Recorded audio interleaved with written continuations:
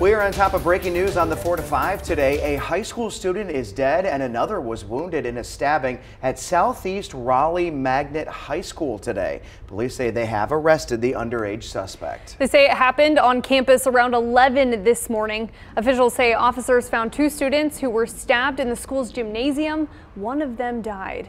The identity of the suspect or victims has not been released. Police believe this was an isolated incident. The school canceled all after-school activities. We're also on top